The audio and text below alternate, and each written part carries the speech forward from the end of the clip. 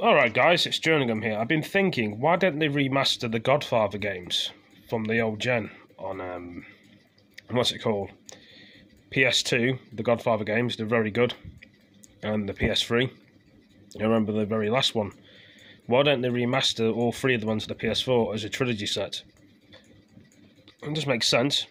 They've remastered all the Mafia games and downloads. They've got the third one, we've got the second one, and we've got the first one. Now, the download of the third one will be out soon, even though you can get it on disc. And anyway, the first Mafia game, which was on the old gen on PS2, is going to be on the PS4 in August. So why can't they just remaster the Godfather games? The films are great of Godfather, and so were the... Imagine if they made a film. I don't think they made a film called The Mafia, I don't know. But anyway, it was a good game, all them games I'm talking about. It'd be nice to see a remake of the Godfather games, but who knows what's going to happen. Like I say, things are still kicking off in protesting in George Floyd's death on the news channel, ABC News 7. It was kicking off yesterday, protesting. They said it was going to be a peaceful protest, and you got NBC News that are showing it as well. Probably got Fox News that's probably showing it, and other news like MSNBC. And there's loads of news in America that's showing this. Eyewitnesses News, ABC 7NC, New York. NBC New York. They've got so many news channels, these American people. I mean, we got lots of news channels as well. And you got a news channel called KTLA5, CBS Los Angeles news channel. NBCLA, I'm looking at all these on the computer. Number 9 News Australia. News Being Fun, NBC News 7. I'm just looking for all the news channels as we're talking. Indian Today, none of that anyway as well. France 24 English. Now, there's a lot of news. We've got the UK news as well, like Sky News. We've got probably they were protesting there about the guy's death in London. It was a peaceful protest apparently. And we've got the news channel. We're trying to find all the American news channels. There's probably like hundreds of thousands of them. We had some speaking about today in the UK about Matt Hancock's new COVID-19 deaths in the UK. I think there's like 405 plus 101. They've gone up. My brain's somewhere else today, guys. I do apologise. I'm just thinking of all these things. You've got NASA, people in space that like NASA. As you can see, I'm flicking through. I'll show you what I'm flicking through. This is what I'm flicking through on the TV, all these channel things. Donald Trump's still saying he wants to have, I reckon Donald Trump wants war with China. He's still accusing them of the virus. Who knows if they're pushing for that, and Hong Kong as well. They're still fighting over the border with India, China-India. Trying to get my words out, sometimes I may be a bit confused. Brazil is still got coronavirus. I'm just checking the news now to see what's on. It's probably just sometimes they say the same thing on the news, they say different things, and you know, we all like different things, don't we? Sky News, let's have a look here. Adverts. Typical, there's always an advert on Sky News. 10 hours ago. Pandemic. Let's see what this video is about. Let's press play, as we do. So we're going to be playing this pandemic thing about coronavirus.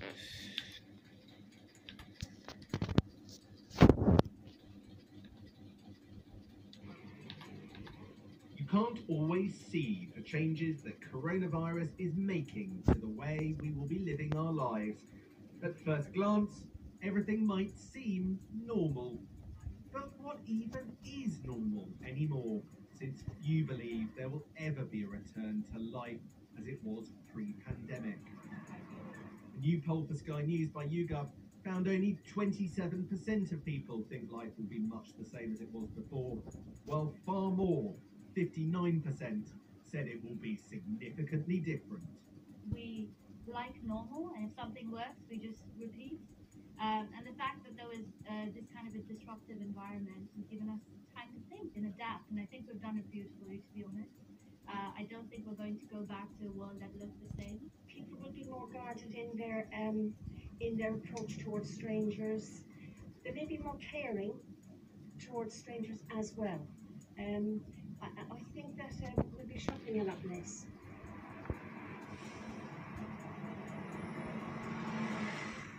So what does that mean for Europe's busiest shopping street? Or at least it was, potentially facing an existential crisis. But what do people want? Well, the message is bleak for the high street. 39% of people we surveyed think they'll go back to shopping in stores, while almost half, 49%, said they'll continue online. When everything goes back to normal, I don't think I'll rush straight away because everyone's going to be rushing. I feel like I'll still be online for a while. I might even stay online, it just depends. I feel like when you shop online, things are cheaper anyway. I think what will happen is that I will probably, for more important things like, I don't know, clothes, things like that, yeah, I think I'll probably be doing a lot more shopping online. But for groceries, things like that, I think I'll still be going out.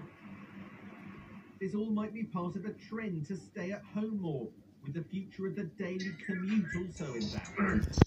40% of those... Hold on 2 seconds. Trying to do a video here.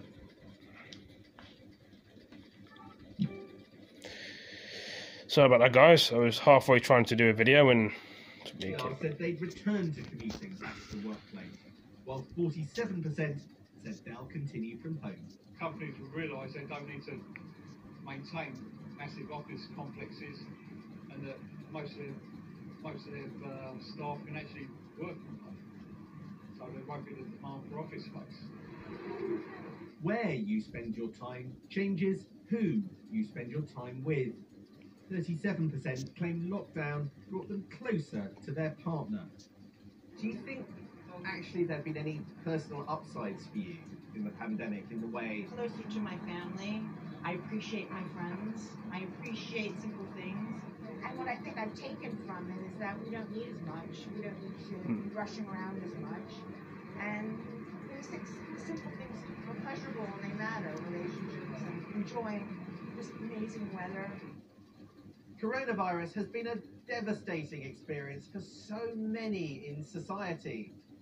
But collectively, the experience of lockdown has provided some glimpses for people of what could be done better.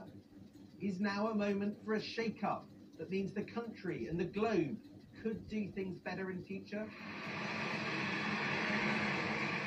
Lockdown has meant a lot less of this. Pollutants of all forms. Breathing in purer air is popular. I think a lot of people have started to appreciate the outside spaces a lot more.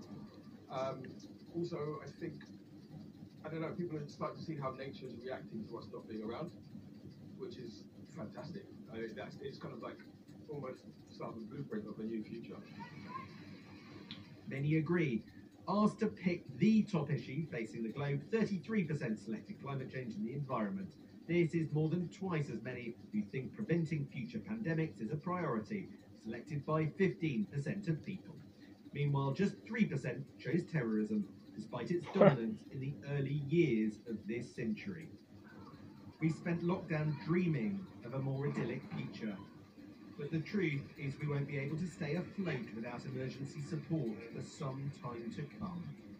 Sam Coates, Sky News. Okay, that's very interesting. Oh, let's see what else is on it. On reports of scammers impersonating staff to obtain bank details and passwords. The Financial Times leads with Mark Zuckerberg That's what else is on this TV. backlash after several... You see, other things I missed out 3 days ago now. Trying to find today's news.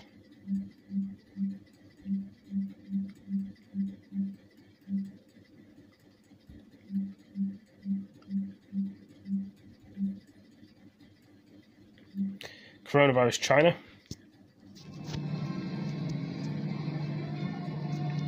An increasingly confident China.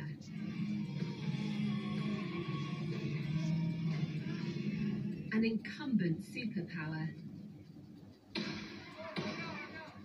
And a clash of values embodied by pro-democracy protests in Hong Kong.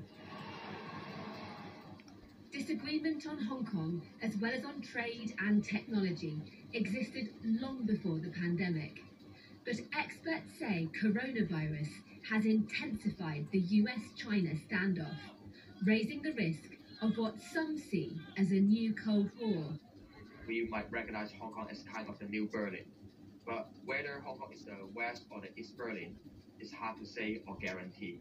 But it really depends on how we can stand up and fight back. In the UK, a sense of normality as lockdown rules are eased. But out of the sunshine, a serious rethink is expected of UK policy on China. Also on the horizon, a struggle for all states to unite or to accept the will of the strongest. Britain's interests and influence extend far beyond its shores. Its foreign policy, like other liberal democracies, is based on overseas alliances and on an international system of agreements and global institutions. And yet, it was the instinct of all nations, including in Europe, to close their borders unilaterally and turn inwards when the pandemic struck. This former top diplomat says the pandemic has sharpened rivalries at a time when countries need to work together. We are at one of those watershed moments, a bit like after the Second World War. I think what we risk is a world fractured into spheres of influence again. Clearly a Chinese sphere, an American sphere, a European sphere, perhaps rather weaker. China's standing firm despite mounting US pressure. Do you think the pandemic could actually increase the risk of the tensions between the US and China escalating, perhaps even to war? I hope not. I hope the Cold War will not become a hot war. I think Chinese leaders continue to stress US and China should not decouple. We have a lot to learn and to benefit for our continued engagement.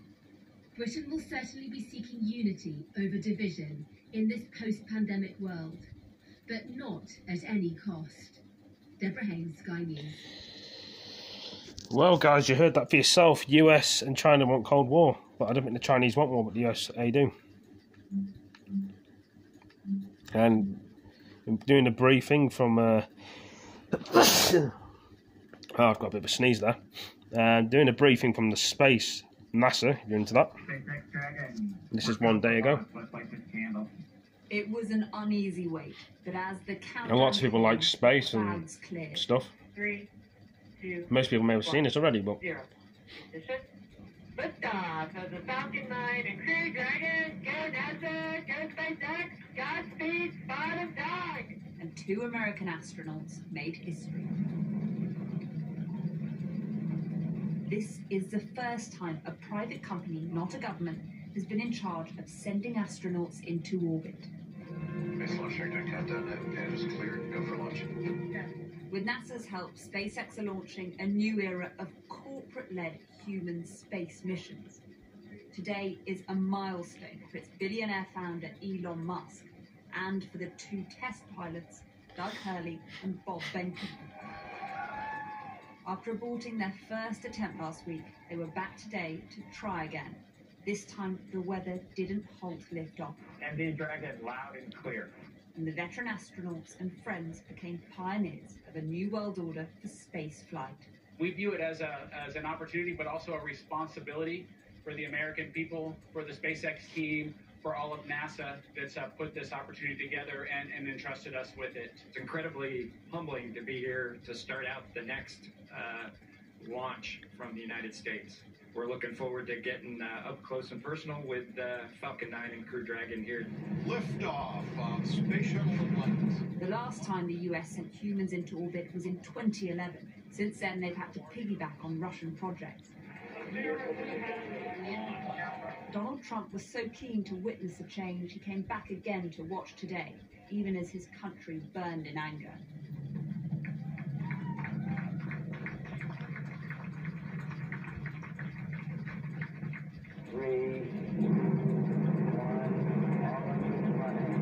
Half a century ago, the Apollo moon missions used this same launch pad. The spectators are gone, but another dream is realised, one that could take us all just that little bit closer to the moon and Mars.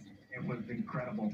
Appreciate all the hard work, and thanks for the great ride to space.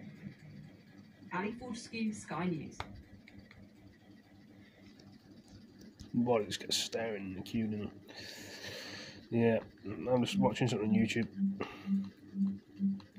Well, a lot of people think about a lot of things, don't they? In their brain. I mean,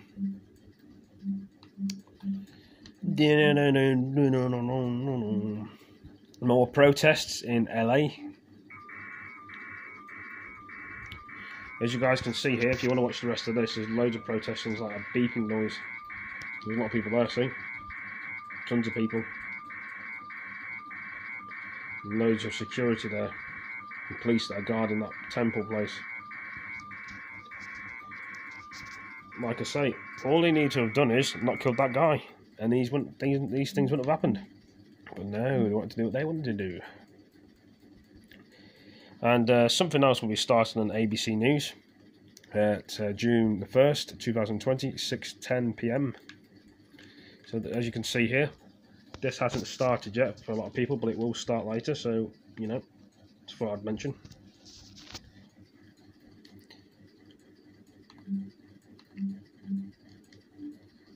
President, I will Donald Trump speaking now on ALJALSERR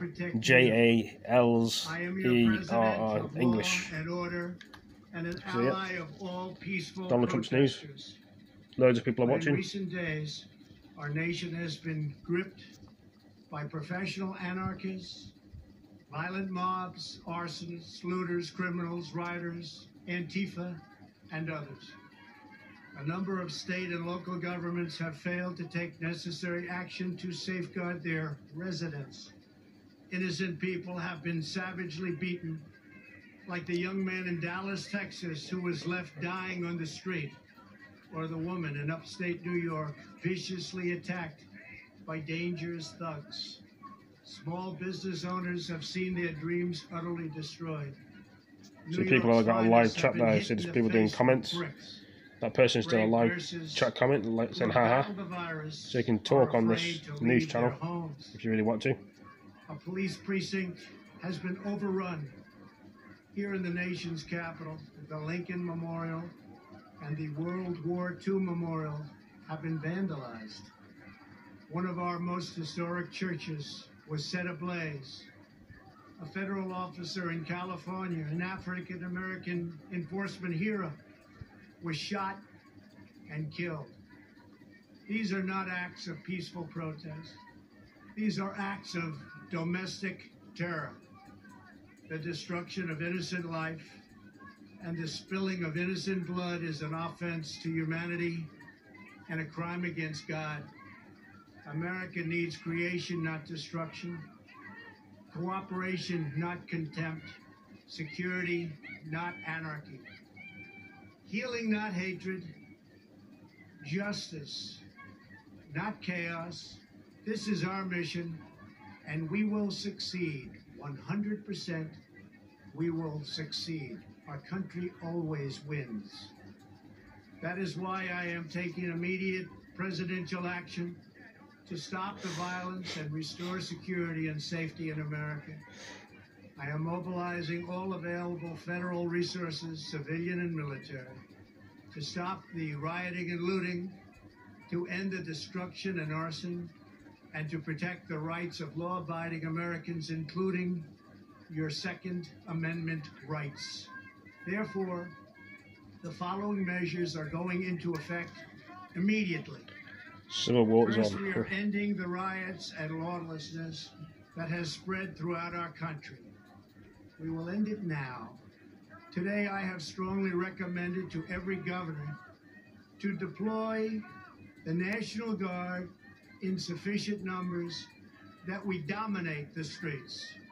Mayors and governors must establish an overwhelming law enforcement presence until the violence has been quelled. If a city or state refuses to take the actions that are necessary to defend the life and property of their residents, then I will deploy the United States military and quickly solve the problem for them. I am also taking swift and decisive action to protect our great capital, Washington, D.C. What happened in this city last night was a total disgrace. As we speak, I am dispatching thousands and thousands of heavily armed soldiers, military personnel, and law enforcement officers to stop the rioting, looting, vandalism, assaults, and the wanton destruction of property. We are putting everybody on warning. Our 7 o'clock curfew will be strictly enforced. Those who threaten innocent life and property will be arrested, detained, and prosecuted to the fullest extent of the law. I want the organizers of this terror to be on notice that you will face severe criminal penalties and lengthy sentences in jail. This includes Antifa and others who are leading instigators of this violence. One law and order, and that is what it is. One law. We have one beautiful law. And once that is restored and fully restored, we will help you, we will help your business, and we will help your family. America is founded upon the rule of law. It is the foundation of our prosperity, our freedom, and our very way of life. But where there is no law, there is no opportunity. Where there is no justice, there is no liberty. Where there is no safety, there is no future. We must never give in to anger or hatred. If malice or violence reigns, then none of us is free. I take these actions today with firm resolve and with a true and passionate love for our country. By far, our greatest days lie ahead. Thank you very much, and now I'm going to pay my respects to a very, very special place. Thank you very much. And that's Donald Trump. That was Donald Trump making his statement there. Started by saying it was his first duty to defend our country and our people, as he said, and that even though everyone was revolted by the death of George Floyd, he could not allow righteous crowds to be drowned out by the mob. He said, "I'll fight to protect you." He called a lot of the acts that have been going on, the riots and the violence, as acts of domestic terrorism. He said he would end the riots and lawlessness. He'd recommend to governors that they deploy the National Guard, and if they refuse, Trump would then deploy the military. So let's take you live to the White House now, just outside the White House. So President Trump was speaking in the Rose Garden while protests were going on outside, and the police was just trying to disperse the crowds gathered there using flash or stun grenades, basically very loud, with tear gas as well. We can speak to Shia Rakansi, who is with the crowds there. The optics were remarkable, Shia. Just as the president was talking, of course, we could see the police moving in just outside of the White House. What's going on now? It's a bit of a standoff again, and we know that the pattern has emerged. Washington, D.C. The police will fire smoke bombs with enormous noise, and then they'll move forward. Black Lives Matter, bitch. I was going to ask, man. Maybe. Well, we'll catch up with them. Yeah. Do you want to know modern day racism? How Trump is refusing to unveil Obama's presidential portrait at the White House. But did this begin before Trump? It always began before Trump, but that's modern day racism. Did that get any coverage? Was anyone upset? No, because black people know how to take a knee. because we know who haters are. We've been knew who the haters truly are. That's modern day racism. Did it get covered? No. But we're humble about it. You think they're listening? Donald Trump just gave a speech in the Rose Garden. He said there's one law, and that has to be respected. And he was talking about the shopkeepers whose businesses have been burnt out. Do you think that's the priority right now? Trump's law is his law. Clearly, you've seen it. You've seen it. Oh, I'm going to pass this bill to do this. I'm going to pass this bill to do that. It's not anybody else's law. It's not the law that he signed. It's not the law that we the people, as a democracy, stand up for. It's his law. Again, it's more about the system there, isn't it? I mean, it's not about one man, Donald Trump. This is, he's a very obvious example, I guess, of people not perhaps realizing what this is about. Explain. Give me the definition Is it of better a system. Is it better for Give Trump? me the definition of a system. Is it better for Trump to quite openly say nothing's going to change? We're going to protect property. We're going to protect businesses. That's our main priority. Or is it better for Obama to say, oh no, we're listening, but then protect businesses and nothing changes either? I mean, this is honesty with Donald Trump. Oh, you think this is honesty? How can you say he doesn't care? I mean, you show you don't care, but what does it do for your people, right? As a state, we're here. As a democracy, it's supposed to be all 50 states coming together. That's not president to me. Nor is anybody else that acts that way. A white, black, Mexican, Puerto Rican, Hispanic, Filipino. It's just what's just and what's not just. That's what I'm here. That's what everybody else is here for. How frightened are you? What do you think the police Are you frightened? What do you think the police are capable of? What do you think the police are capable of? That's the question. I'm here as a peaceful protest. Are you frightened? Are you scared? It's concerning. So you're a little bit frightened. Are you frightened by the people around you? Are you frightened? You're frightened by the people around you. So why aren't you afraid of the police? No, I'm frightened about what will happen to them. Okay. So you heard it right there. It's all about vocabulary, grammar, just knowing what you're saying to one another, because right there you could have offended me. Right there, your words could have been misconstrued, right? So there you go. Well, elbow above. Right, so we'll wait for the next round of smoke, and that'll mean that the police are coming forward. Okay, Shihab Ratansi just outside the White House in the middle of those protests. Shihab, thank you. Let's go to Kimberly Halkett, who is within White House grounds. And well, listening, of course, as you guys can see for yourself, and people haven't seen it, it's kicking off a lot in America at the moment. People are very mad and angry, which I don't blame them to be. Why? Because they've lost a loved one, and a relative, and a friend, and a family member. Anyone with a brain and a heart would do that. I'm going to check out the UK news now, I think. So it says there's no evidence to catch COVID-19 from picture of a letter. I mean, you can't catch it from a letter. It takes 2 to 14 days to deploy symptoms after becoming infected. This is what I'm watching, so I'm not making it up. And some guys may think I'm making it up. I'm saying, look, here you go. For The Last of Us. There you go. This is the Sky News, see? That's coming up next on Sky News. So, I don't know where this world's going to be going, guys, to be truthful. I really don't know. Had my handy hand. Who knows? Anyway, guys, hope you all enjoyed the video. I shall catch you in the next video. Thank you for joining this one. See you next one. Peace. I wish things were better than this. This world we're living in is going downhill like this. It'd be nice if the world would go up again. Anyway, see you next one. Peace.